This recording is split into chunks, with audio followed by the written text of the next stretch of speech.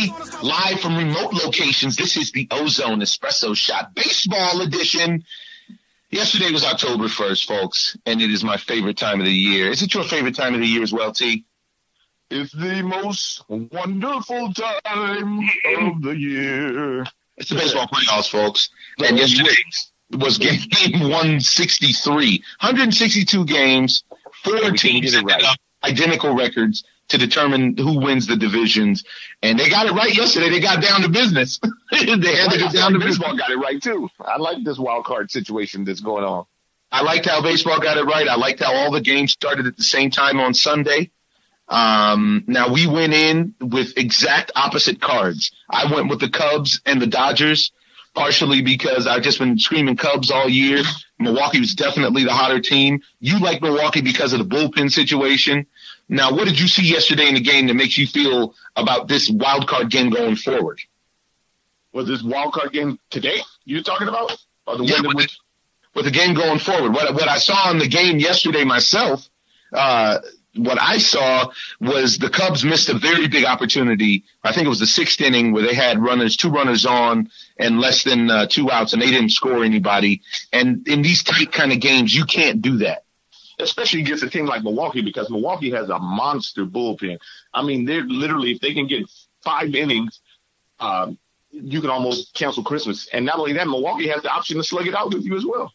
I mean, they have crazy sticks. They have a crazy bullpen. Their weakness is their starting pitching. So if you can get in their bullpen early, then you can beat them. But if you try to beat them late on their bullpen, it's probably not going to happen. It is not going to happen. I mean, the robot. Yeah, but I don't think that the Cubs capitalized, and I actually don't put that on Joe Madden. That was on the Cubs players. I don't know what happened. The bats got stymied at the point where they could really have they could have done some damage there in the 6th, because they had the meat of the lineup up. I think it was the 6th or the 7th, but they had the meat of the lineup up. Chacin that was throwing surprisingly well.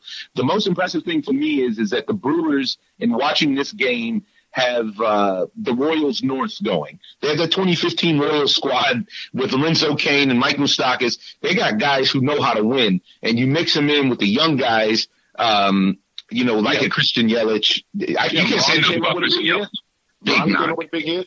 And then you had that kid Arcia as well at the bottom of the lineup, because you get production from the bottom of the lineup. You can get any kind of production from the bottom of the lineup, you're going to be a problem. And they went 4 for 4.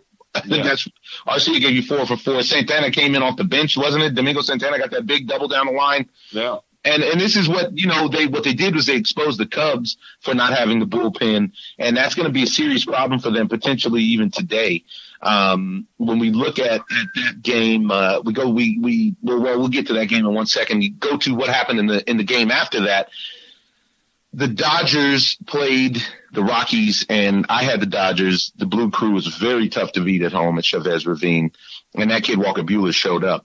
How'd you feel about German Marquez?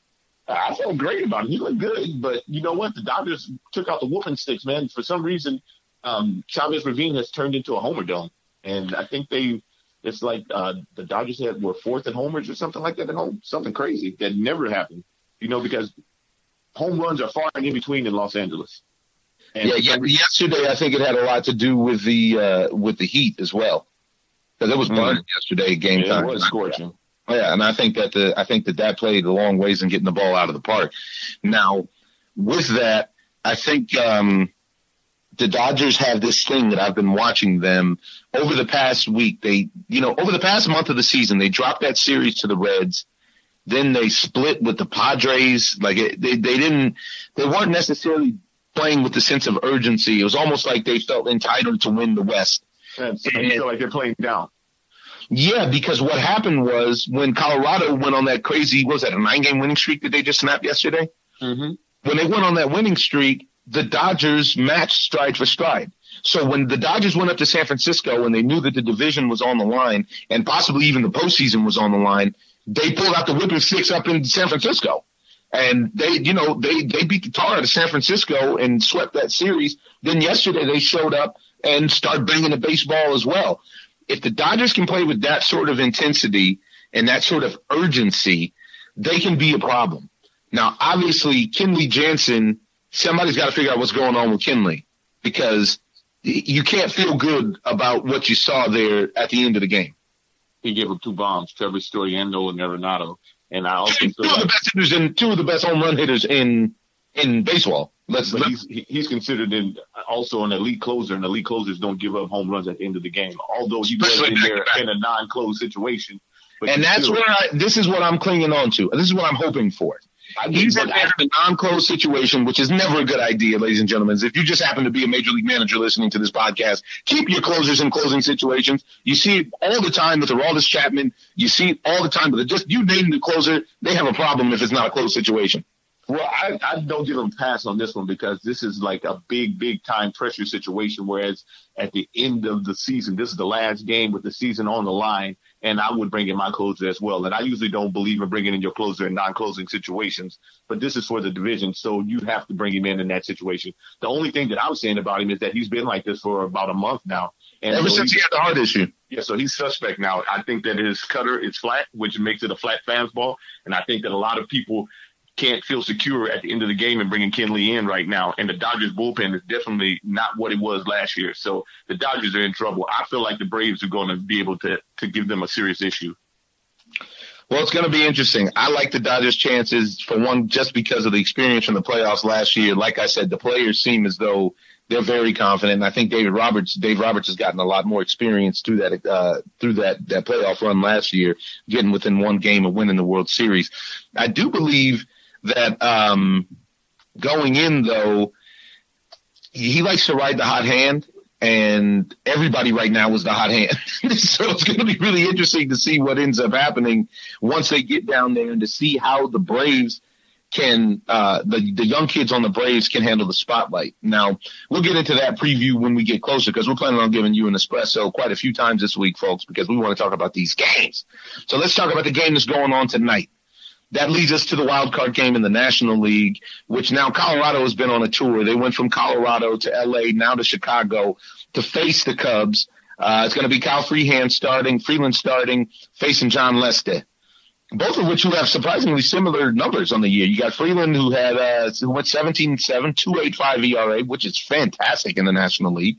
And sub-3 ERAs are tough to come by nowadays. And then you got John Lester, who's the veteran, who went 18-6 with a 3.32 ERA. Now, who would you have gone with if you were the coaches in this situation?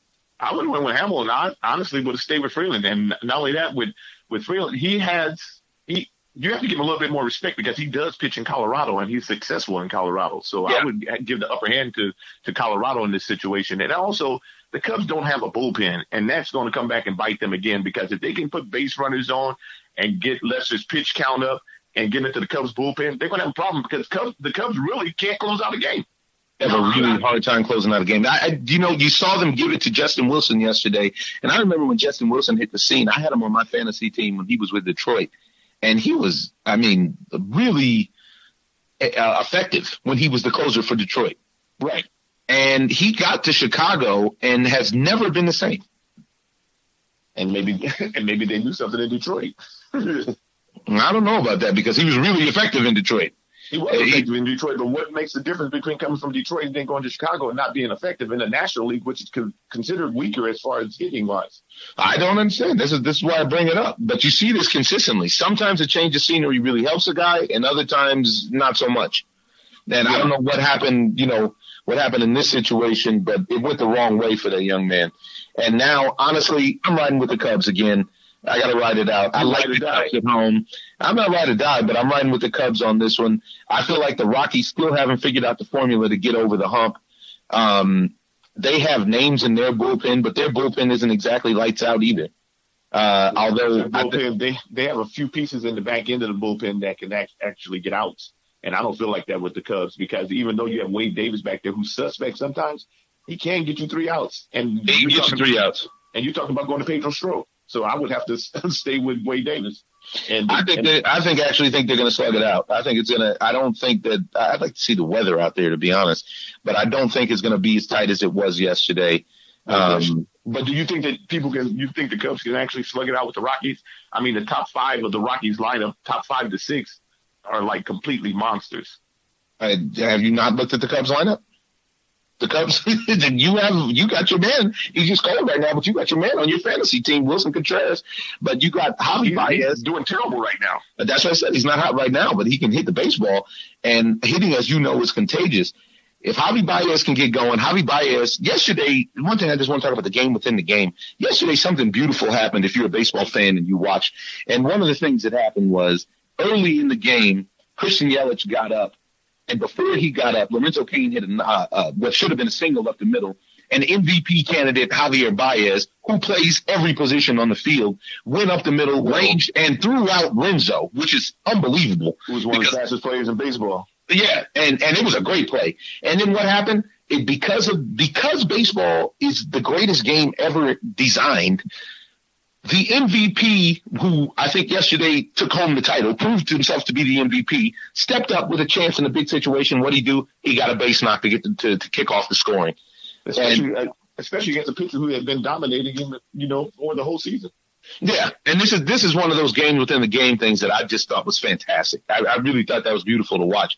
And so anyways, back to the top of the lineup. I mean, the top of the Cubs lineup is no slouch. You got Daniel Murphy, who has been banging the baseball since he got to Chicago, who's basically been banging the baseball for the past 4 years. You got him. You got Rizzo, who clutched up big time yesterday with that bomb because Chacin hadn't given up a hit. You got Rizzo, Bryant, Baez, Daniel Murphy. I'm not really mad at that four up top. Yeah, we're talking about Charlie Blackmon, DJ LeMahieu, David Dahl, Nolan Arenado, who leads the National League in home runs. Trevor Story, who's 1 home run behind him from leading the league in home runs. And then you got Cargo. I mean, you just throw in pieces. Cargo, you know what I have to say? I'm disappointed in Cargo's work. Cargo had a terrible at bat after Kinley gave up 2 bombs. Because that was a great pitch at bat, and then he scored that first pitch. What are you doing? What are you doing? You got to take your pitches. You're trying to get back in the game. And you're down by 3. Your bomb actually doesn't even mean anything. Get on base, man. You need your own base. That was and I've seen this over and over again. Cargo kind of lives off of prior success because he had some great years in Colorado where he put up some really impressive numbers. But as of right now, I don't feel like Cargo is somebody to be feared in the lineup personally. I'd be very surprised if he did damage to John Lester. I wouldn't, because that's the type of player that Cargo is, and what he's great at. He's a streaky dude. Yeah, and he's good at forgetting his last at bat, and that's something that you have to be able to do as a baseball player, and I think that he'll be able to do that. And I wouldn't be surprised if a guy like him has a big game, and Ian Desmond as well. But you know what? The Rockies are a problem because they have speed. If Freeman can keep them in the game, they'll probably win. If it's close, I'll take the Rockies over them. But I don't think that either one of those teams are going anywhere, because they have to spend too much right now. They've had to spend a lot in the past week. It's been, every game has been high stress. Right. And I tell you the truth, it doesn't look like fun. Now, the Rockies look like they were having fun when they were on their 8-game winning streak. They look like they're having a good time. Yesterday, the Rockies didn't look like they were having a good time in the 95-degree Los Angeles weather. Well, and the 99-mile-an-hour piece of fudge. They did not have a good time with Walker Buehler. How about this kid, Walker Buehler? Jeez Louise, this kid's got ice water in his veins. He goes up there, carves the Rockies up, and you're talking about that monster lineup, which they do have, carves these guys up, and then gets the RBI. Come on, man. He's taking a page out of Kershaw's, but this is the point. You can see he's better than Kershaw. He is throwing better than Kershaw right now. His past few starts, I think he's punched out 10, 12, 10, and 9 or something like that. So he's throwing crazy. Yeah, but no hitter yesterday up until the 6th inning. And this is why I like the Dodgers against the Braves, because now the guys, their pitching rotation is now set up once again. And if they can just sneak one out there and not have to rely on Rich Hill, then I think that they can be in a position to make some noise. You got so basically, say things go all the way left, you're talking about Buehler again back at Dodger Stadium on Sunday in a do or die game, and I like that. I like those odds. I always like Kershaw, even when he ain't pitching great. I always like going out there with Kersh. Because even when he's not pitching well, he keeps you in the game. And you know what you saw? He didn't have his best stuff in San Francisco, a team that he absolutely and totally dominates. He didn't have his best stuff in San Francisco when they needed that win on Saturday. But you know what he did? He kept them in the game, and then he got the 2-run single. He got the 2-run ribeye single. This guy is a big-time ball player. But he's going to have to be a big time ball player on the bump, and that's where they need him most. Because no doubt about it. No doubt about it. One of the biggest problems with the Dodgers when he's on the bump is that they don't get run support, and you got to give run support. And then another thing is that the Braves bring out those fearless young kids who are not afraid or intimidated by Clayton Kershaw. You have Acuna, you have Ozzie Albies. I mean, they have a monster. They have a monster squad. The thing that I'll go as far as to say, in my opinion, they're the most underrated team in the playoffs. I agree. I mean, they are a problem. But I honestly, with the way that it's lining up right now, I would have to take the Milwaukee Brewers because with the bullpen, because nowadays the game has transitioned to a bullpen game with the bullpen the way that it is and the way that they swing the stick and they can actually close out games. That's how you get to the big dance. They've even tightened up their defense because that's why I didn't really take them serious earlier in the year because they had one of the worst defenses in baseball, but they tightened that up. To me, this is more evidence of them being the Kansas City Royals North, is because they're also taking that nasty boys 1990 Red Squad kind of format where they get to the back end and they shut it down. They got a guy for the 7th, 8th, and 9th, and they can get you done. And honestly, Hader can go 8 and 9, as you saw yesterday. You have guys back there who can get the job done, and that's a problem. That's more so than the sticks. That's a problem.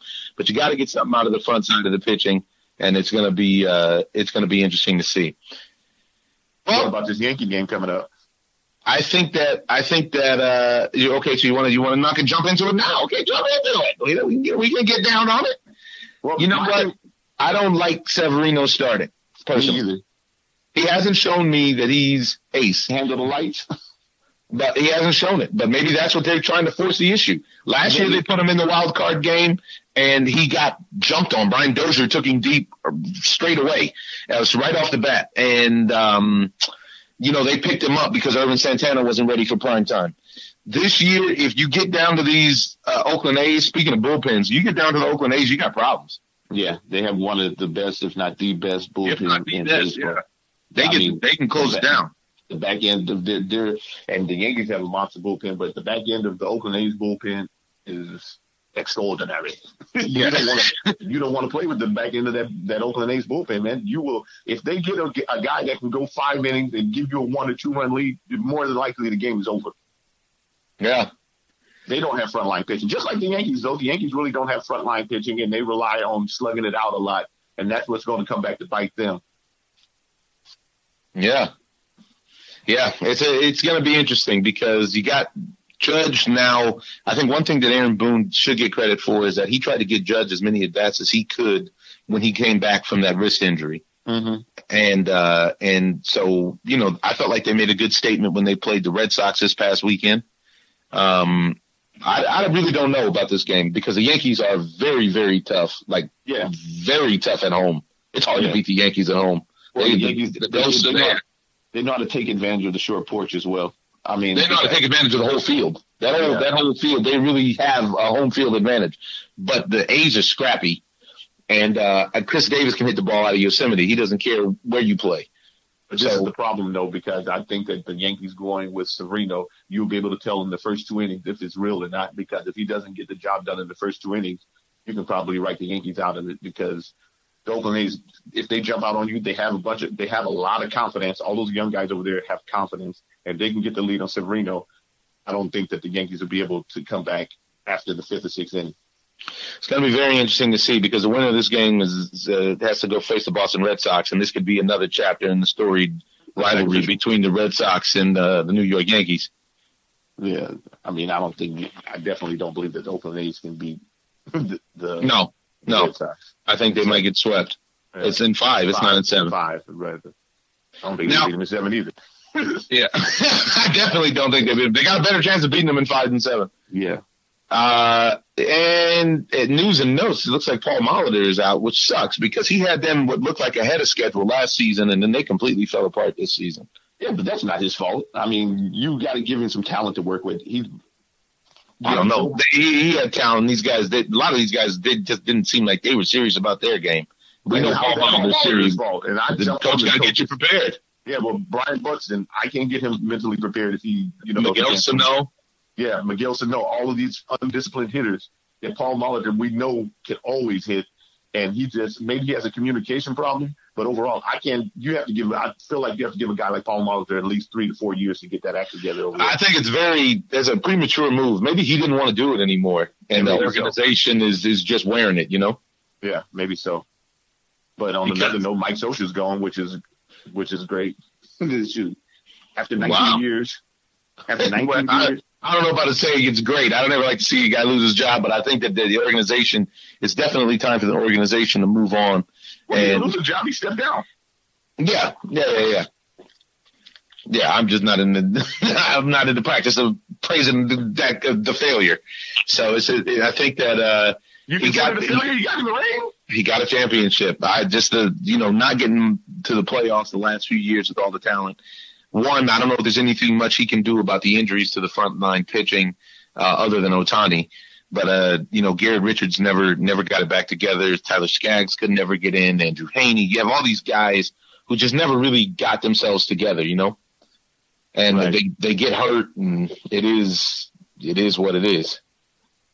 And now he's out. A lot of things going on in baseball now and coming up. I'm very interested to see what this week is going to hold, because it's going to tell us a lot, because we got the defending champion Houston Astros we're going to get to watch play and pitch and hit. The Red Sox, the best team in baseball this year, we got them. It's going down. It's going down. You got anything else to add? No, that's it for me for right now, but I shall return. There you go. And next time we talk with you guys on the big show, folks, we'll talk about LeBron James and how he looked in the purple and gold. Well, I'm going to leave you with a quote from John Wooden, ladies and gentlemen. And it is very, very important. And it is that failure is not fatal, but failure to change might be. This is the OZone. I'm your host, Omar Miller, here with my brother Terry Miller. Enjoy this baseball, ladies and gentlemen. Let's play ball! OZone. I'm just living the dream. I'm in love with the lights. This is